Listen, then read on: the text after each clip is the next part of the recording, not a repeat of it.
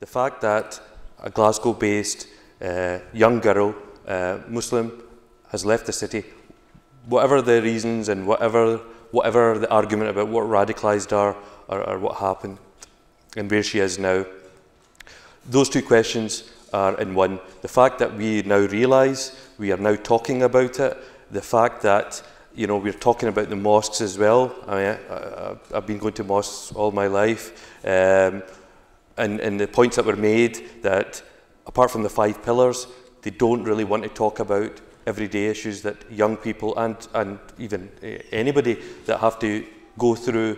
I think that needs to be encouraged. The fact that the young girl leaving, feeling isolated, that community spirit is there. It's just the fact that now we need to recognise that we need to step up. Again, what was said earlier on, it's one individual out of thousands that haven't gone, but the fact, the impact that's leaving in our lives and in the family's lives is far, far greater. And the fact that we're talking about it, you're now more aware, that is what we want to encourage as well. And as a panel, I think that would be an agreement, that that's what we want to encourage. More of this kind of thing, more awareness. We don't panic about it, but we deal with it. We understand that these things are happening. And I'd like to just make a quick point on the internet and a bit about the reasons, not the reasons of how radicalisation takes place. Nobody can give you an exact answer. Sometimes radicalisation is taking place. The only time you'll realise it is when it's happened, when it's finished, the end product. As with Aksi Mahmood leaving the city, that's when you realise what's happened. And the third question, I'll leave that to my colleague. We really need to be having our mosques as being the centre of activity, the centre of political activity, the centre of discussion, being the centre of organisations, of demonstrations, rather than constantly shying away from it. And then when an issue like this happens, what was, with the greatest respect, the response of Central Mosque? The response of Central Mosque was to say, she's a stupid girl and she never came to our mosque. What if anybody from our community feels that they have a right to comment on Aksi Mahmood's family or on her daughter, they should also then engage with the family and offer their support, rather than just simply issuing a statement, running for cover and thinking it's nothing to do with us, because actually that's not the role of a mosque. That's not the role of the Muslim community. So I think it is a disgrace that people from the community haven't stepped forward, but also I have to tread carefully, because sometimes it's difficult, because when issues like this happen to families, people in the community think, well, maybe they wouldn't want somebody knocking on the door saying, what can we do, prying in, etc. But I'll say this, my view over the years of 25-year campaigning is, you don't know until you knock on someone's door and say, is there anything I can do to help you? At the end of the day, our community is usually #1 in charity, usually #1 in providing support for people in Palestine, when there's floods in Pakistan, earthquakes, etc. We should be helping those brothers and sisters in our community that actually need help. And the question of the Imperial Masters, if you haven't watched the YouTube video, then watch it, and I'm sure the brother there will give you a link to that. But I think in terms of fundamental, on a serious note, there's a question of double standards. Because when you come to the war in Iraq, when you come to the war in Afghanistan, and the brother's quite right in terms of freedom fighters, one day somebody's a freedom fighter, the next day they're a terrorist. It didn't bother them a great deal when they funded, trained and armed the Mujahideen in Afghanistan because they were fighting the Russians. They didn't stop to think, once they pulled the resources out, that what happens next in terms of the infrastructure of Afghanistan. They didn't concern them when the CIA were training Osama bin Laden, to go out and fight against Russians, and using whatever logic or reason he tried to justify his actions. And secondly, when it comes down to it, I mean, it's the 13th anniversary of 9/11, and to this day, we saw the Americans, and we saw the coalition that's been rustled up again in terms of declaring war on ISIS and in Iraq. And one of the co-partners, fundamentally the most important part that the Americans were talking about, was Saudi Arabia. Well, we're creating such a fuss, quite rightly, about the barbaric actions of ISIS in 2 beheadings of the American journalists. The Saudis have been beheading a person every single day in the public square, sometimes for petty crimes, with no real justice, with no accountability, and with no democracy. They represent the most extreme end of so-called theological teaching, yet there seems to be no criticism of that. And on one hand, we have people who they regard as barbaric. On the other hand, we have people that we regard as our partners. And the single key issue, I think, when it comes to if you want to challenge Al-Qaeda, if you want to show a way forward, actually has already happened. It was in Tahrir Square. It was when the Egyptians rose up and demanded land and equality and bread, etc. And it wasn't saying that we want the black flag flying or anything like that. Actually, what they were demanding was the same as us. And they wanted support. And what did our governments do? Cameron landed there, they all landed there to sell guns and weapons, and then they all tried to do their deals, and we have Egypt. Well, there's a new pharaoh back in Egypt in charge, and the same across the rest of the Middle East. And unless we actually step up to the plate and hold those imperial masters to account for their double standards, unfortunately, young children will watch the TV screens, and fortunately the majority will not take that solution or the end result, but some of them, a minority, will take the wrong step and go in that direction because they think, well, we need to teach these people a lesson. Unless we get down to those core issues, then we're never going to resolve it. And the imperial masters can be taken on because you often think you can't stop them. Vietnam was stopped on the basis of a coalition of students, oppressed, of anti-war movements around the world that brought the world's biggest superpower to its knees. We defeated South Africa apartheid on the basis of the same coalition, and we can do this again if we realize we unite. Families always keep issues at home. They never like to go out. We know that. I mean, if that happened within our family, we would be in a very much similar catch-22 situation. Should we not? Should we ask for help, or should we manage it ourselves? But sometimes, you know, we can't manage. We've got to go out and ask people for help as well. So again, as I said, same with the prison work that I do. Families tell I ask them, what have you told your family where your young person is for the next 3 months, 4 months? They'll make up, he's away to Pakistan, or he's away to stay with his cousin in Manchester for 3 months, but he's sitting in a prison. So it's an issue where, as I said, with families have to be more aware that there is support for them. And these issues that are out there have to be addressed as it was highlighted. What should happen to Aksi and many other people, to Britain particularly? I know Mr. Cameron and his crew had the Cobra meeting. As soon as something happens, it all kicks off, and they'll say, once these people come back, we've got to tackle them, we've got to deal with them. It's interesting, I was reading something in Germany, Denmark, Sweden, and I think it's in Holland as well. They've got a rehabilitation program for terrorists, for extremists. Why can we not do that? Why can we not be these people a part of our society again? Yeah, they went out for whatever reason, and it said it could have been just a situation where they went out just to help, just to support, but unfortunately with the status quo that's happening there, they've been caught in it, and they know themselves sometimes it's difficult to leave a situation where they're in. So we should look at where we can support people like that, as well as the young person, also the family. And you know, families should be aware, people should be aware that there is support out there. Is it from the mosques? Again, that's a question that we're sure we can ask and we can talk about, but however, there is support if people seek it. There is out there. Okay, I'll come on to the IDF question first. Israeli Defence Force, and that's what the brother's mentioning there. So people going out to fight for the IDF, obviously this is in relation to people with dual nationality, and they go over to Israel and they either do national service or join up. My answer to that question is quite clear. There's a big difference between a state-funded, no matter what the opinions of the state may be, or the actions of the IDF, and we have our opinions on that, to fight with a national army like the IDF, and a big difference from joining an extremist group, a revolutionary group that's bringing down a government of a country, no matter what kind of government that may be. There is a big difference between somebody fighting for ISIS, for example, and fighting for the IDF. And continuing on that point, anybody in this room has dual nationality with any home country or their forefathers, say Pakistan, India, wherever, can go and do 5 years in the Pakistani army, for example, and then come back and continue their life. There may be, we have our opinions of the ideology behind that, but to kind of nip this question in the bud or answer it, you know, you can't compare fighting for IDF and fighting for ISIS. That can't be compared. I want to go on to the humanitarian question about the ambulance drivers as well. The main advice from the police and obviously from the government is not to go to Syria for any reason, mainly because the situation over there, how dire it is, how dangerous it is, no consular services, people get stuck, people get kidnapped, and worse things that are happening. And obviously with the current situation with the kidnapped British person there as well. The status of what happens if somebody's going over there or coming back, like I say, first of all, the advice is not to go. How to get involved? Humanitarian work. Register charities in Britain. Many charities are doing a lot of good work, not maybe just in Syria, but in the surrounding countries, Turkey, Jordan, and even in Iraq.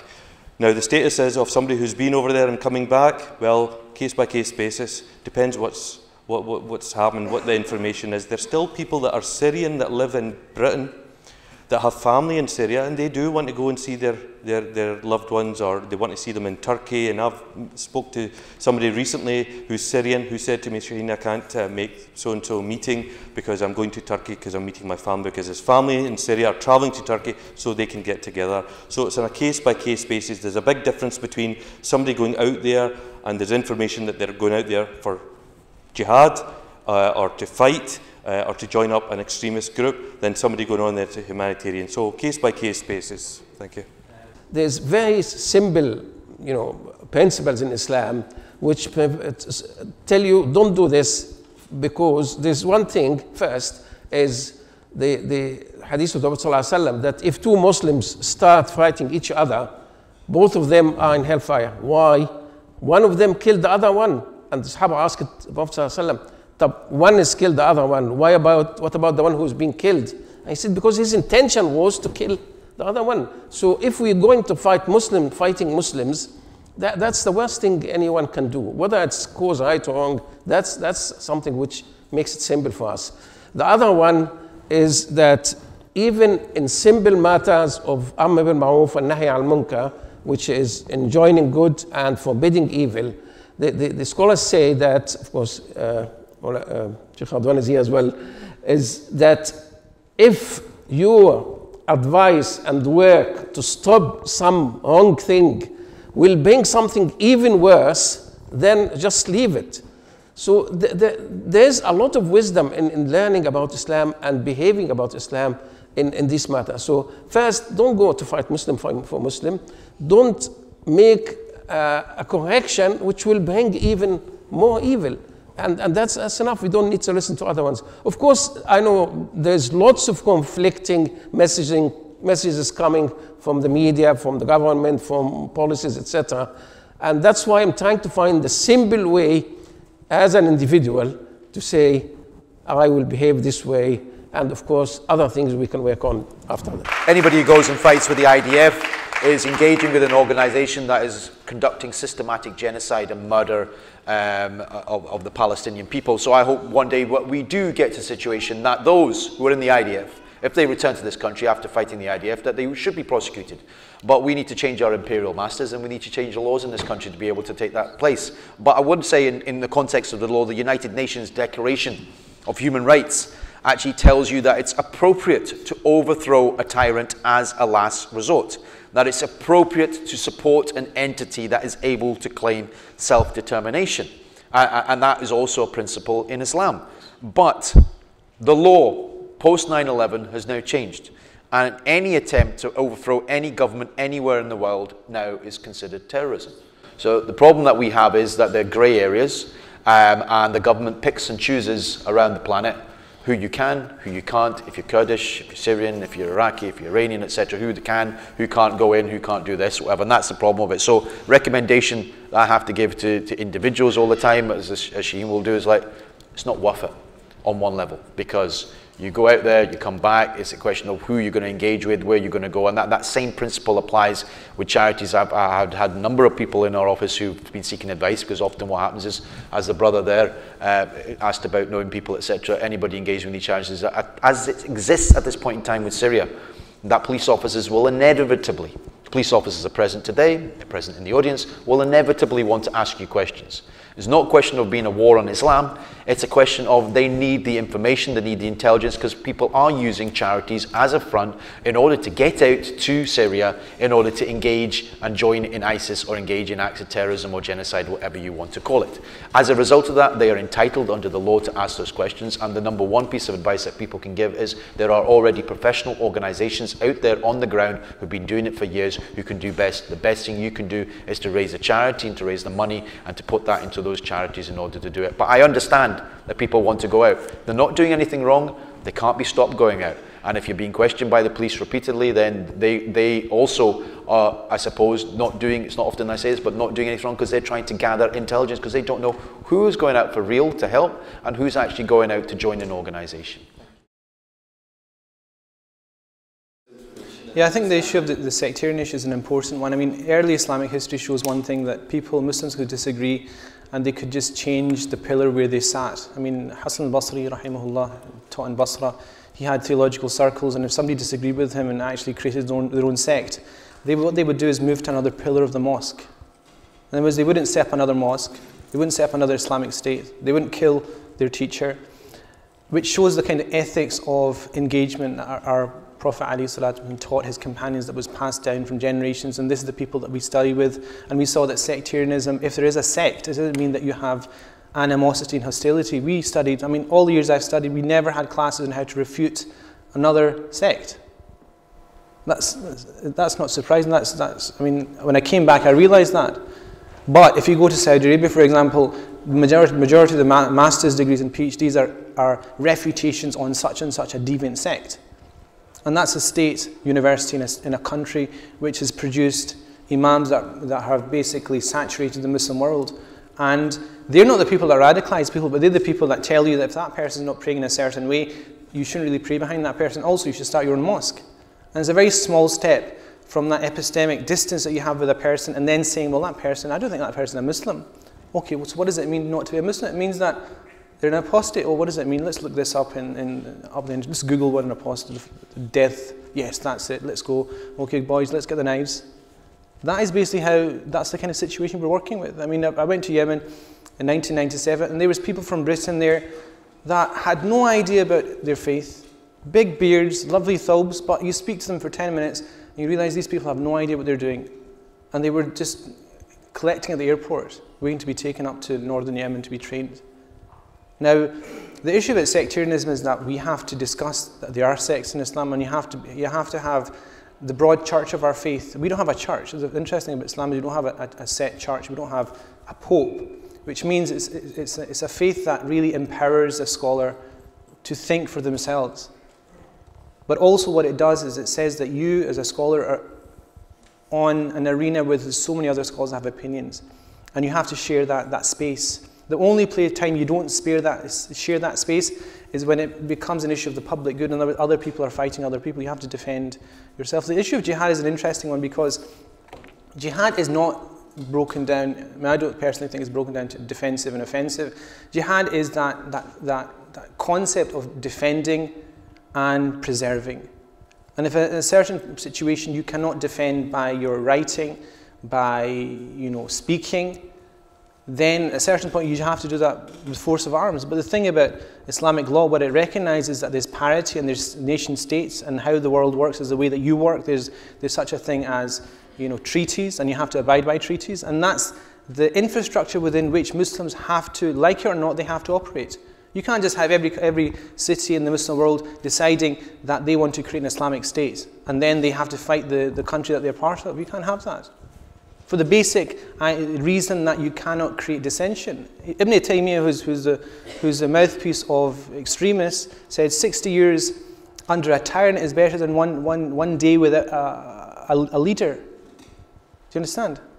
So it's a question of peace. And I mean, look at the situation in Syria, which is why the majority of scholars in Syria, all they said was defend yourself, speak up for your rights, but do not create civil dissension. And that was the position of the scholars in the city, in the country itself, the people that knew what was happening. So jihad is one issue, but the other issue was the other issue you mentioned. There was 3 points you kind of went on to. When somebody can declare an Islamic state, how do we know when? I mean, I kind of touched on that in the issue of, is an Islamic state a rukn of our religion? If you study basic creed, you understand that the establishment of an Islamic legal system is not, it's not a rukn, it's not like a pillar of the faith. It's something that facilitates everything else. But if you establish an Islamic state, say for example, and by doing that, you desecrate all the other pillars of your faith, which is the right of people to live in safety, to have property, to have life, then that's not an Islamic state. Whatever it is, I don't care what it is, but it's not an Islamic state. Because one of the things Muslims have to realize is we're being tested by God. I mean, this is all as a political discussion. It's about community cohesion, it's about all this stuff. But at the end of the day, as Muslims, I mean, this is a perspective, you're a Muslim, we're being tested in a way I don't think any Muslim community was tested in a different way. Physically, perhaps not, but in terms of avenues to act, they're very restricted, and we have to be very careful how we treat our teachings, how we treat the ethical teachings of the Prophet ﷺ, and we're being tested. I mean, how can we respond to these things? We have to think outside the box. We have to really put in our human resources. Everybody around the table here are people that are community activists. They're taking time out for a greater common good. And I think everybody sitting in the audience, they have to start to step up to the mark as well. Well, the day my daughter was born, my second daughter Ruqayya was born, I had an appointment to do a Q&A in Edinburgh, so I travelled all the way, saw my daughter, gave her a kiss, went to Edinburgh, and there was somebody heckling me at the front of the actual audience. Heckled me again and again and again. And when we left, I grabbed his hand, and outside for about an hour and a half, I spoke with him. I wouldn't let go of his hand because he was saying, I don't respect you. You know, you've not studied. And for an hour and a half, I stood there and I spoke with him until he said he'll study with me. Now, if I wasn't able to physically speak to him, of course he's going to say that, Twitter, Facebook, but the thing they fear is coming face to face. That's what they fear. And the nature of human society is that you do things face to face. And this is why I think grassroots education is so important. You can become radicalized online. Not radicalized, but you can see an outlet for your radical views. But you cannot fall out of that except by touching base with a human being. And I think that's one of the things we have to, in terms of this case of Aqsa, we have to keep that door open for her. In terms of supporting her family, that's an absolute must. But also, we have to be very wary of politicians creating a situation, a scenario where, as a community, we're scared to say we want to have her back in the community. And even the family itself, I mean, it's one thing shunning a daughter, but it's another thing deep down their hearts wanting that daughter to come back. And as a community, if they can't say it in that way, then we should facilitate saying that in that way, because at the end of the day, if she was impressionable, she should be allowed an avenue back. A lot of the kids were responding negatively to the word Islam, or even they were looking at images of girls in hijab and labelling them as terrorists and things like that, and she was getting very upset at the language that the kids were using. So she asked us to come in. Now that is part of the work that we do with Amina anyway, is to going into schools and talking about Islam and tackling stereotypes. So that's one thing that can be done in a local community level. In terms of young girls like Aqsa, of course, there's a lot of work to be done in terms of supporting young Muslim girls. There's groups already that exist, like I mentioned earlier, young Muslims, trying to build some sort of support network. And like Brother Amr mentioned, trying to utilise young people's energy in a positive way. So there's that kind of thing of going to Syria and doing jihad, but that's not what Shaykh and everybody else has mentioned. That's not the right way or the right approach at all. But you know, using kind of trying to fundraise, trying to send money over, writing letters to your MP, like Brother Amr was saying, you know, trying to change the political system to make foreign policy an issue that needs to be fought with. So in terms of political, writing to your MP, going to demonstrations, so maybe young people can be encouraged to kind of use their energy in that way. Like somebody else mentioned as well, Facebook has been a big tool in terms of the Gaza situation. So maybe trying to get the young people to utilise their energy, again, through ways that are safe and appropriate. There's a service down south that, again, is trying to facilitate and using young people and trying to support them in a way that is positive and practical for them. And it's a helpline service where young people can phone up anonymously and it doesn't appear on their phone line either about any issues that they have, any concerns that they have. So it's something maybe that we need to look into in Scotland as well. Maybe there's something, if there's not enough support group out there, they may be having some sort of anonymous helpline where people can call up and young people can express some of their issues and concerns. But again, again, in some cases it probably is, but in some cases I would say it isn't, because you have to be in a safe place. You have to be somewhere where, you know, things like that do not change you, in the sense that there's either two ways you can go. Either, as you can kind of say, you can have extreme views from what happens, because sometimes you don't know the whole picture, and other ways you can just be complacent and just let, you know, it's to them, and to us, it's to us sort of thing. So it can go either way, these images. But for a young person to see these images, and again, I think, and this is where, kind of going back to what we kind of spoke about at the start, you know, end of the day, we're talking about here, and I think for all of us sitting here, I think it's the issue about, you know, we don't want to see more young people go or be radicalised. And it's right now, today it's ISIS. Last time it was, you know, as you know, the Iraq war. Previous to that, it was, as you said, Afghanistan. Previous to that was Bosnia. All these conflicts have happened, so many, and there'll be another conflict. Give it another 5 years, 10 years, there'll be another conflict somewhere again. And we'll be talking about this topic again, about radicalisation. We're talking about another generation of people being radicalised. So really, it's not so much what's going on, more than what we're doing about it and how we can change it and where we can change it. And certainly social media is one of the things that's changed the whole ethos of the way things work. It's the whole different mechanism there, because as I said, it's on their phones, it's constant, it's something that we can see all the time, everywhere we go. We're updated minute by minute. When did that ever happen? During, you know, the previous conflicts? Right now, you know, there's a war. We can watch it live sitting here in Glasgow in Iraq. We can watch a conflict live happening anywhere in the world. Where was that 10, 15, 20 years ago? It wasn't happening. We'd get information that would tell us, you know, this has happened or that's happened. So for young people, firstly, they're bombarded with all this information. And when you're bombarded with so much information, what do you do with that? Where does that information go? You know yourself. Where does all that go in the head? It's going somewhere. It's not being deleted. You don't press a button, go delete this, and I'll delete that, and I'll delete this. It's going somewhere. So as a community, as professionals, as people who are supporting people in the community, we should be looking at that and asking the questions, where is that, what's happening to people? What's happening to young people who watch these images?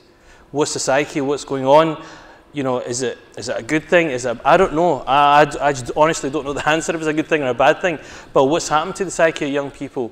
And then what will happen for years to come when there'll be another conflict? I just want to kind of pick on this point, and I'll do it very quickly. Obviously, you want to move on to the floor.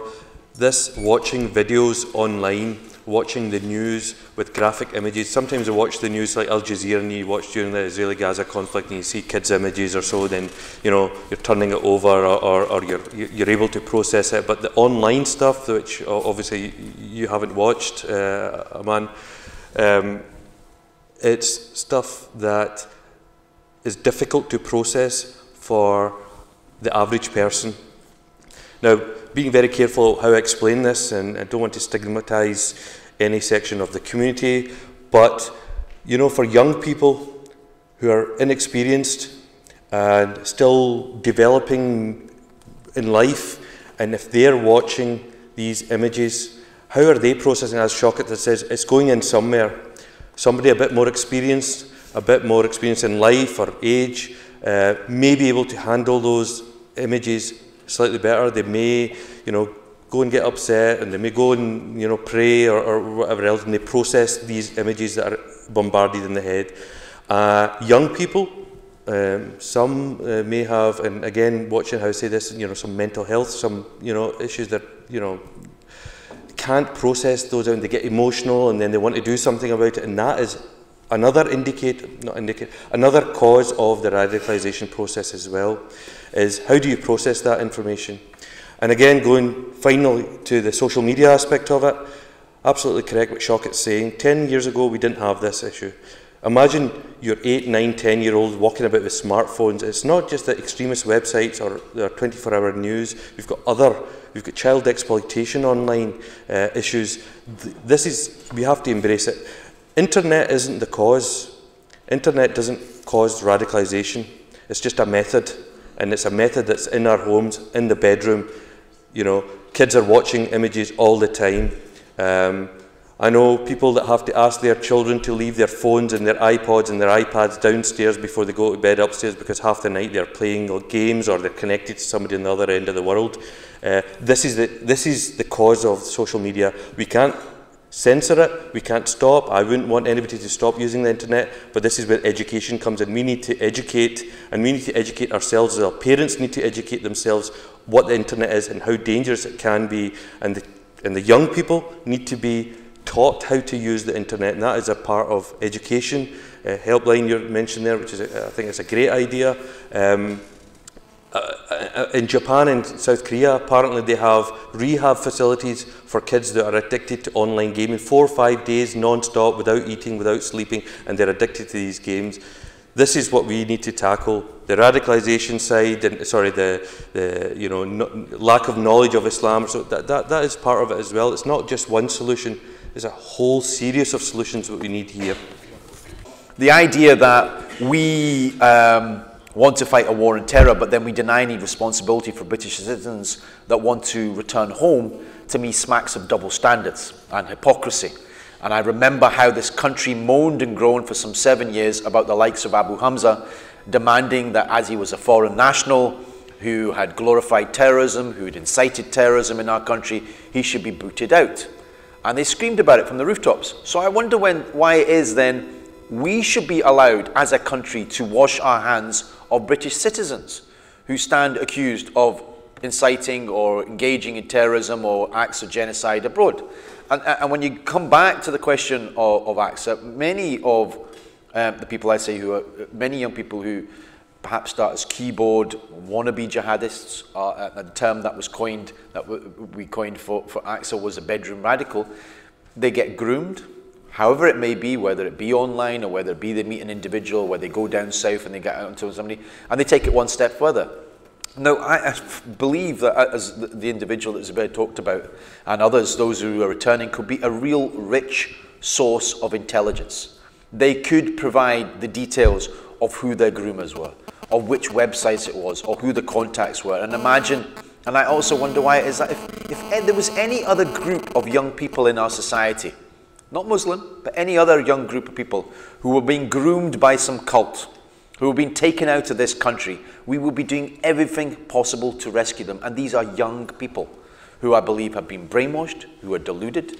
And we run the real risk that if we don't provide the support mechanisms, if it's all about prosecute, hang them out to dry, tear up their passports, don't let them back in, the real concern I have, as Shaheen says, that we run the real risk of families never ever telling the authorities that their child is left, right?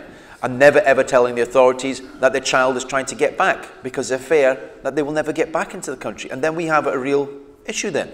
Because if we're really concerned about protecting public safety in this country, then if we don't know, because the bottom line here comes down to, for instance, Aksi, the security services don't actually know how many exactly people have gone out to Syria or have gone out to Iraq. Often it takes the good faith of the families to contact the police and say, we have a concern, and then it's checked out, and then they find out that they've actually gone. If that process dries up, the intelligence dries up, and then out of those individuals, I'll say this, when they go there, the passports are torn up, so they tear up their social contract with this country. But those who decide they've had enough and that they want to come back means that they regain their social contract with this country, which means that they need support. And it is, Shaheen's right, on a case-by-case basis, because many people have argued with me in the media and said to me, oh, well, what about those who are engaged in suicide bombings and beheadings? I said, well, if it was suicide bombing, they wouldn't be coming back for a start.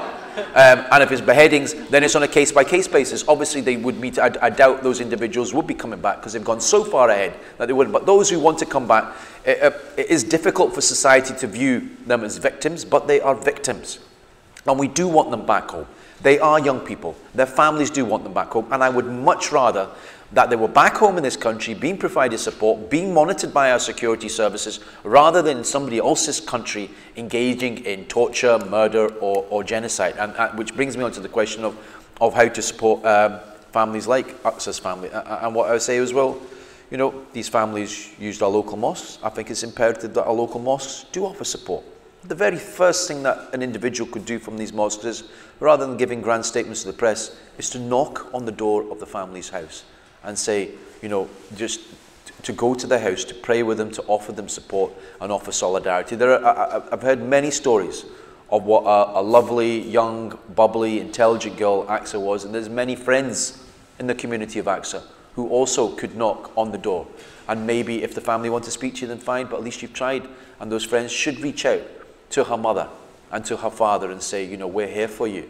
You know, we remember your daughter the way she was. And of course, her mum and dad have every right to want her to come home. And I'm conscious of the fact, I remember a case I dealt with many years ago, Mohammed Sadiq, that when Atif, who was a 21-year-old boy, who I described on the steps of the court when he was convicted in 2007, was convicted and was sentenced to 8 years. And I came out on the steps of the court. And I remember dealing with that case over the course of the year, that every lawyer, every institution that dealt with was like, oh, you know, there's no smoking gun, he's a terrorist, he's this and that. I said, no, he's a stupid boy.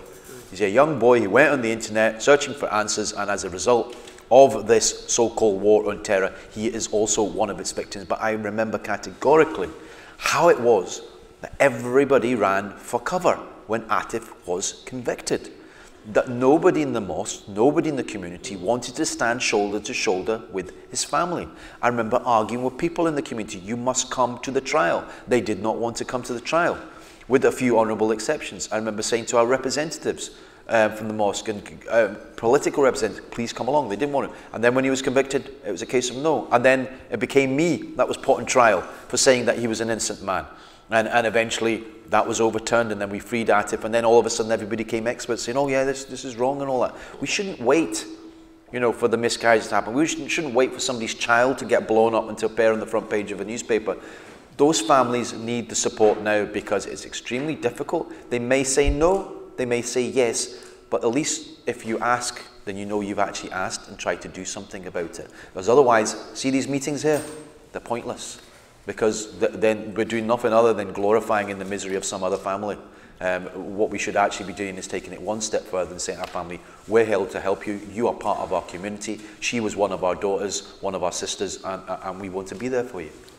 In addition to what has been said, that if they are coming back repentant or disillusioned, we should take them from even the human point of view, and we can also use them to say to the others, don't do the mistake which we did. If they are coming back with still some thoughts in their mind and we are afraid that they will do something evil, then it's better to be under our eye and under our monitoring, whether it's even police, than leaving them outside. Because leaving them outside is going to repeat the same experience which you had with the creation of Al-Qaeda, because Al-Qaeda was created when what they called Mujahideen at the time, which was financed and supported by America and Saudi Arabia in the same time, and they were called Mujahideen, and they did the fighting of the Soviet Union. They were not supported because they are fighting for Islam. They were supported because they were fighting the Soviet Union. Once the job is finished, they found themselves in no man's land, and they found that all their countries, at the time there wasn't maybe from this country, but countries in the Middle East said, you're not coming back, or when they come from the airport, straight to jail. And that's when they decided, okay, we'll free Afghanistan, we'll free the world, and this is how Al-Qaeda and all this started, and we're repeating it again. So we need to think about these things and don't just come with these noises, like they said, don't let them in. And I think the second day, they stopped saying this thing about take their passport and so on, and they realized that this is something wrong anyway. Well, to summarize, I'll just go back to my first point, which is we need to spend a lot of time learning about our faith, about our Islam in all its aspects, in everything in life. And that will give us the tools to live right, and also to not to be swayed by Facebook and these YouTubes and all these things, because in the final event, to process these things, these pictures and so on, you need something which should be more strong in your background, and that's that you know what is Islam about. If everything in life. It's not just a few things to do. For me, there's a number of things. First of all, acknowledging that we have an issue. Before I go there, I wanted to say the sister there that kind of made a comment about, you know, if this wasn't Aksi Mahmood, if she didn't go, would we be talking about this today? Well, probably not, but the problem is still going to be there. It's, you know, there's so many cases, especially in England. Many of these cases, the families are the ones that reported their children missing. Now, you know, if there was a cult and we'd be there to trying to save those young people, if we start thinking along those lines as a community and then as a society, I think then we could maybe tackle this problem, this growing problem, a bit better. You know, these families down south and many fathers, the Cardiff fathers, Birmingham, the twins, I don't know if you know about the twins that went out a few months ago. 16-year-old girls just disappeared, and then the father reported them and turned out that they went to Syria. They'd rather have their children back, and if their children have committed some crime and they ended up in, you know, in a British jail, I think I've heard and I've read that some of them would even prefer that than their 16-year-old girls or 19-year-old sons out in a conflict zone, passports ripped up, brutality to the extent of even Al-Qaeda saying that ISIS is too extreme for us, all right? It is widely reported. Now you can argue, you know, is that propaganda or whatever? Yeah, maybe so, maybe not. But the point is that's what's out there, you know. This is where we are, right, as a community. It's nobody's fault. It's not the community's fault. It's not your fault or my fault that Aksi went out. That's her decision, or the Aberdeen boy, or the Cardiff boys. That's nothing to do with us. And we keep hearing this, and I keep saying as well, why do we have to justify ourselves as a Muslim community? Yeah, we could talk about this for a long, long time, but let's decide this, or think about this. This is where we are. This is the society we're living in. This is the media. We don't have control over the media. We don't have individually control over foreign policy. You know, engage in the political process and then, you know, let your views be known. But at this time, right now, in Glasgow, today, what do we have in our power? The thing we have in our power is our own actions, what we do in our own community, and what other people learn from us, what we are doing in our community. Be it helplines, be it engaging with young Muslims, with the young people, be it that we're you know, turning their energies into other areas, sport or, you know, politics, and reducing the pool of vulnerability, the pool that extremists online or physically, but mainly online, that's the common denominator, are using. And let's support our community, our young people especially. A good point that's been made that the majority of the Muslim community are young, under 25. So this could be a problem that we could be dealing with in the next 10, 20 years. Again, kind of going back to the role of parents, which we was kind of asked to talk about, and I think again, it's important again that we, you know, the first stage of anything, like Shane was saying, is awareness. You've got to realise there's a situation. If there's no situation, there's no problem. But you've got to realise there's a situation. And sometimes, as I said, with parents, and sometimes it's not just the parents, but our community, we're in denial on a lot of issues as well. So I think the first thing, and kind of going back to what the young sister said about things like this are needed, are they? Yes, they are. And obviously the thing that brought home for us, as Shaheen said, is a young girl from Glasgow ending up in Syria. But however, whatever's happened has happened, but for us it's a lesson in that, and we've got to take the lessons out of that in the sense that, you know, what do we do for the future? What do we do looking ahead? How do we support families? As Amr kind of touched on, that knocking on the door of people who we know in the community are facing that issue. But there's people in the community that we don't know. There's people in the community who are probably on some fringe or somewhere who are thinking about taking the next step. We don't know these people. Very difficult to find out again, but however, as parents and as a community, we should have some form of support mechanism within the community where we can support people like that if need be. At the same time as well, you know, as I said, radicalisation, this whole thing about this thing, is happening within the UK. When you have people like Anjum Chowdhury, people like, you know, All right, okay, sorry, I had to we talk about that. Yeah, but you get that, we have enough of that within the UK, let alone going to Syria or any other places. These people are whatever, you know, I'll let you say what they are, but however, you know, there's radicalisation going at different levels. Yeah, going to Syria is one extreme, but radicalisation can happen within our own doorsteps, and people don't have to go to Syria for that. But however, to kind of help to diffuse that, again, role for parents and the community is that we have to have mechanisms there where we can support people and families as well. And one other thing, if we're not careful, and this is, I think, brothers